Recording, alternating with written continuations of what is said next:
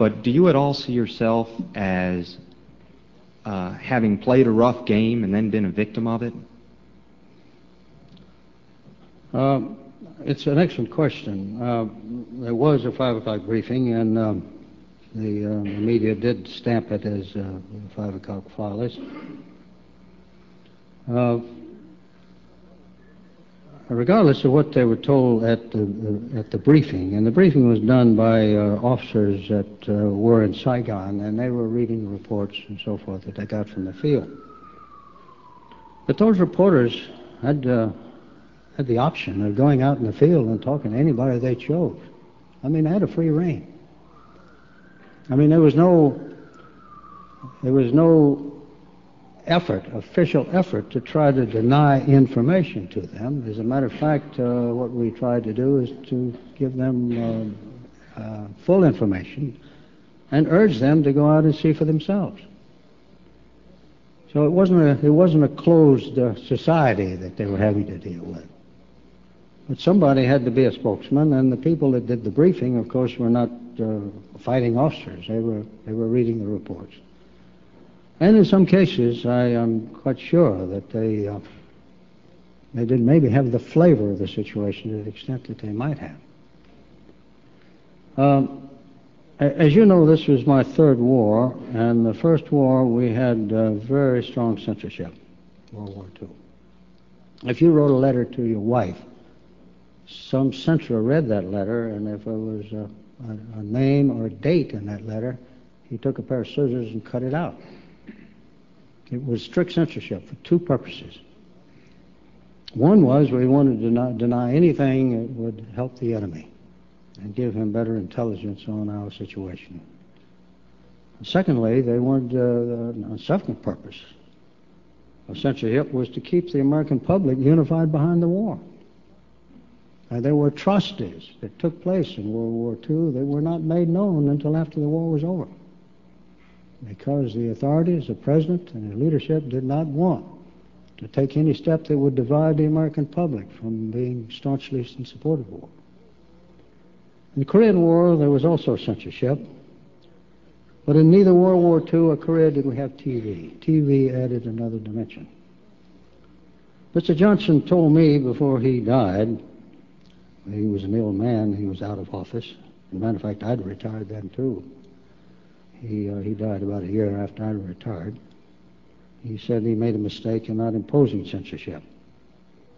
Now, I'm not sure, and I don't want to bore you with the details, I'm not sure it was practical to impose censorship. If censorship were to be imposed, it had to be imposed by the sovereign power, and that was not us. That was Republic of South Vietnam. They didn't have the capability of implementing censorship. We could have helped them, but it would probably have taken 6 months to set up a system to help them. It's a very complex mechanism. And even if that had been set up, it would have been very easy to short-circuit the system by having a reporter write a story or take some film and put it in the hands of a courier and get on a commercial plane in Ton Son Nhut outside of Saigon and fly it to Manila or Bangkok or Singapore or Hong Kong and follow it in another sovereign country. So censorship, I think, would have probably been a failure. Yes, I think that there were times when the briefing officers probably, not intentionally, but perhaps gave a false impression. And sometimes a reporter would stand up and said, I was just there and I saw that action, and you don't have the full information, and he would brief his colleagues on what he saw.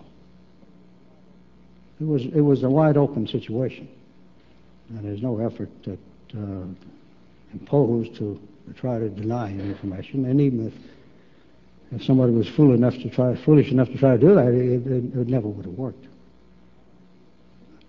Have I answered your question or helped you? Well, do you think that it's sort of inherently a stiff game between the military and the press, and that you just were a victim of it or one of its excesses? I meant to mention this. Inevitably, there's an adversary relationship, and it probably was not present in World War II, because the reporters wore our uniform, and they went into battle with us. But when they went into battle, they didn't have a camera like you see over there in the sound box and 3 guys carrying it. They went in with a notebook and a pad. No infantry soldier wants a device like that television set following him into battle, because that gives away his position. And people manning an apparatus like that are in a very dangerous position from the front and the rear. I'm not saying they'd be hit accidentally, but it's a pretty dangerous place. But there was no adversary relationship then, because we felt that they were part of us. Likewise in Korea, but there was an adversary relationship that developed in Vietnam, and I'm not sure it could have been avoided. Thank you. Please.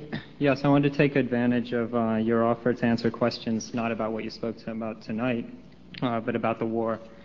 And in particular, you expressed your concern with international law. And I was wondering if you're familiar with the Russell Tribunal. What tribunal? The Russell Tribunal, which was led by Bertrand Russell. Oh, yes. In Stockholm, yes. Right, and that was investigating the American involvement in Vietnam and if the Geneva Conventions and so on were being followed. And they found flagrant and multiple violations of the Geneva Conventions, and it was documented in On Genocide, which is a book by Jean Paul Sartre. And I was wondering if the military establishment ever took these considerations seriously. I'm not aware that they did take cognizance of that. I remember when it took place.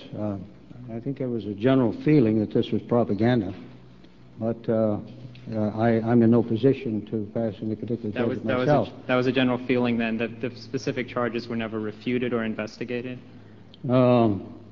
This I can't say because I was on the battlefield at the time, and it could be, I would suspect that they probably were. They probably were. Sir. Oh, please, sir. Yes, having served in the I Corps with Lima Company, 3rd Battalion, 9th Marines, and following the CBS trial and seeing the interview with myself on TV, I found that the news media, CBS in particular, very simplistically thought that we could have gone into, say, the Asha Valley and said, with a chalkboard, and said, will all the North Vietnamese and hardcore VC and VC raise your hand so we can count you? And anyone that thought that that was possible to walk in there with a chalkboard without getting his butt shot off is kind of crazy and foolish. So to put that to rest, all the intelligence in the world could not have counted what we were up against for numbers, in my estimation, as being a grunt myself in the field. We, as grunts, having fought battles, never knew the size of the troops we were up against, as I'm sure you're well aware of. That's a point. Question being, though, do you believe, had not there been the political atmosphere back here in the States, that the outcome of what we fought for in Vietnam could have been different? Yes. Let me discuss this, because it is not a simple yes or no matter.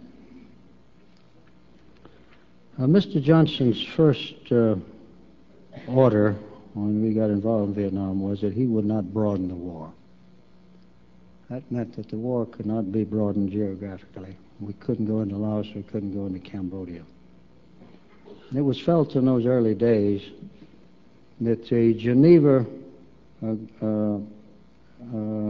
Accords of 1954 and the Geneva Agreement on Laos of 1962 both to be policed by the ICC, the International Control Commission, which consisted of a commission headed by an Indian ambassador, with a Canadian ambassador and a Polish ambassador being a member, and there were quite a number of people, mostly military officers, from all 3 of those countries that were associated with them, and they were located in Saigon. I think as a country we were somewhat naive at the outset that those two agreements could be policed. It was impossible, and as a matter of fact, the ICC didn't seem to have much motivation in order to police it.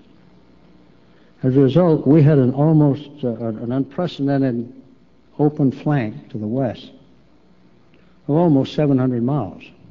Absolutely unprecedented. You can't defend a 700-mile front. All we could do it was lightly outposted with special forces camps. Therefore, the enemy could have attacked any time along that huge front, whether it be no Vietnamese, no ARVN, no Vietnamese military elements, and none of ours. And that happened to a degree in the Tet Offensive, and that meant that strategically I had to keep reserves available in order to react when they crossed the border, because they had full reign across the border, and we were not allowed to cross it.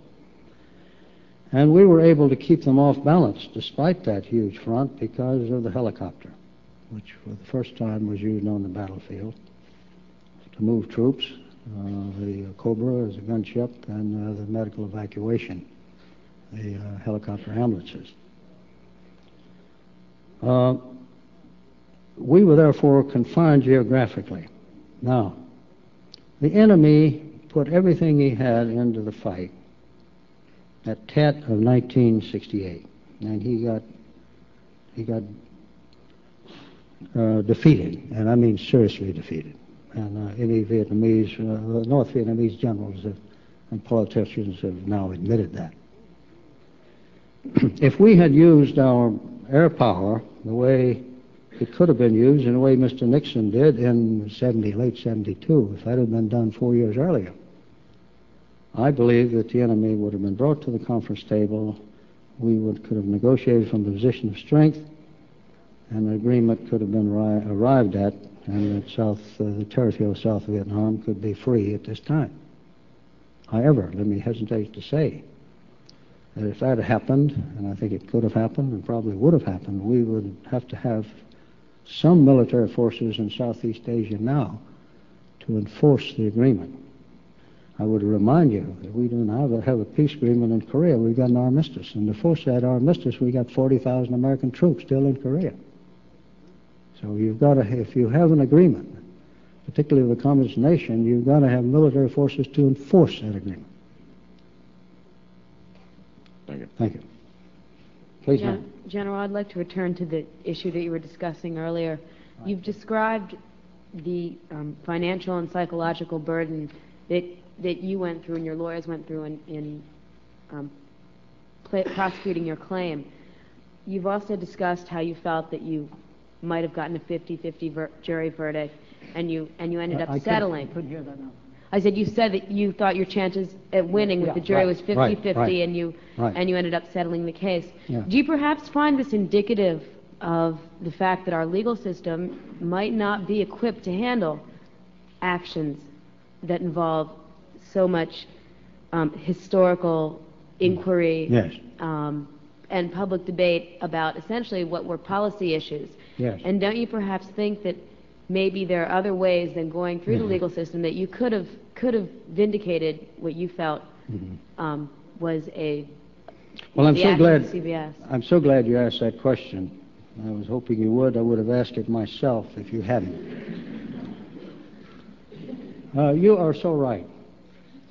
I made a talk. I wrote an editorial for the op-ed piece of the New York Times, which was published about 10 days in the Sunday Week in Review section of the New York Times, about 10 days after the settlement. I then talked to the National Press Club in Washington. And I have made a similar talk to a number of bar associations.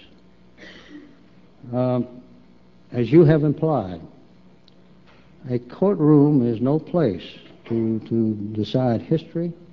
There's no place to pass judgment on a battlefield. There are very few jurors that have a feeling of this. And they were dealing with complex things that they had no background on, and it was awfully difficult for them to grasp it. Now, the solution that I can't have come up with, and I feel very strongly about it, but I did not bring it out in my opening remarks intentionally, that I think we need a National News Council. The British have it. It works well with them. The state of Minnesota has a state news council. And these councils consist of well-respected journalists, respected for their integrity, that will hear complaints that are given as to reckless media.